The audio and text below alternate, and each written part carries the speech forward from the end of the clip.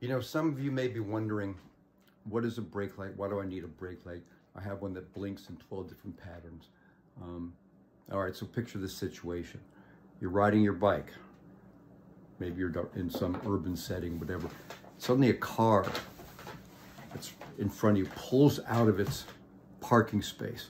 Okay, without any warning, suddenly there you are. You hit the brakes, you just managed to stop. But how about the car that's behind you? Maybe that car isn't able to determine that you're suddenly coming to an abrupt start. So they hit you. Maybe they were texting. Who isn't texting these days when they're driving? It drives you crazy, but they do. And so this light, when this light goes on and looks like that, 300 lumens, that's when you know that that person has seen it. That's when you know that they should hit the brakes and you're not going to end up in the hospital like I did. That's the difference. That's what a brake light does. It blinks in 5 different patterns.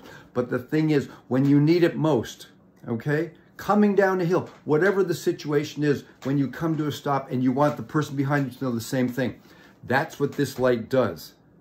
So all I can say is try it, okay? Try. If you like it, great. If you don't like it, fine, send it back. I have no problem with that.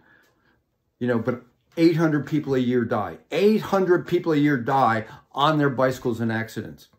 Don't be one of them. This is going to give you a heads up. It's going to give you every advantage that you want.